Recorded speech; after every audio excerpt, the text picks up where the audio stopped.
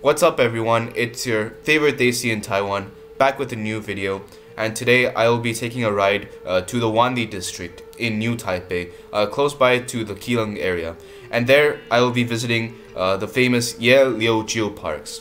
So sit back, relax, and enjoy this drive.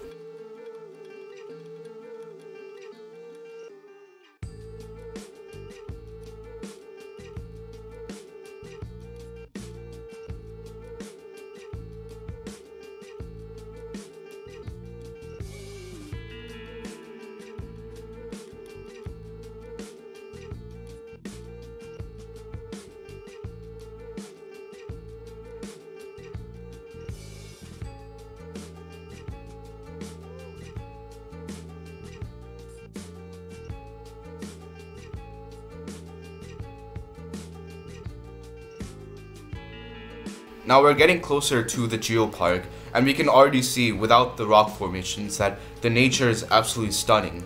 We can see the sea, the beaches, the sand, the rugged mountains, and from a distance we can also see the park. So let's get our tickets, and then now we can start to explore. So I'm walking this path and I'm seeing all these trees that are hanging above me. I don't know what these trees are called, but they look very cool.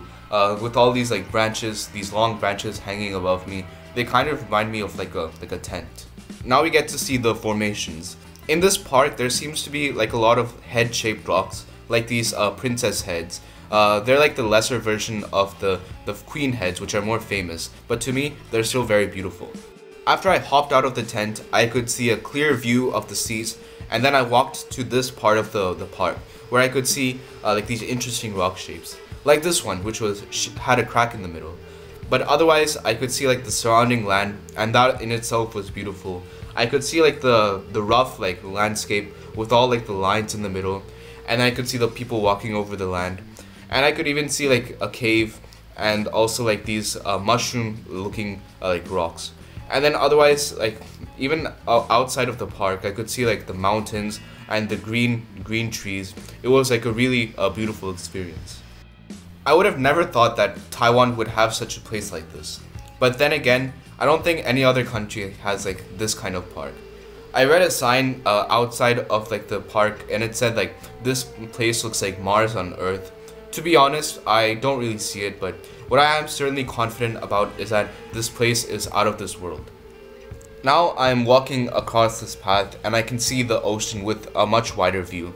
And I also came across this long flight of stairs, which seems kind of empty, but I'll take the challenge.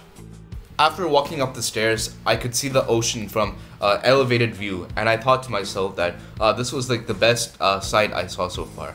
But then I kept walking and went across the path of the trees, and then I saw the ocean from the other side of the park, and it was very stunning. I could see a wider view of the ocean, and I could even see the mountains in the background. A very surreal sight. And I kept walking across the path with the greenery and the shrubs, and including the wind in the background. It almost felt like heaven on earth. I think it was worth it to take a lot of steps to go up the stairs. But unfortunately, good things have to end, so I had to come back down. But I will never forget this moment I had. Now to start going back from where we came from, and we came onto the other side of the park, and we can still see these cool the rocks, the land with all the lines, and these small openings.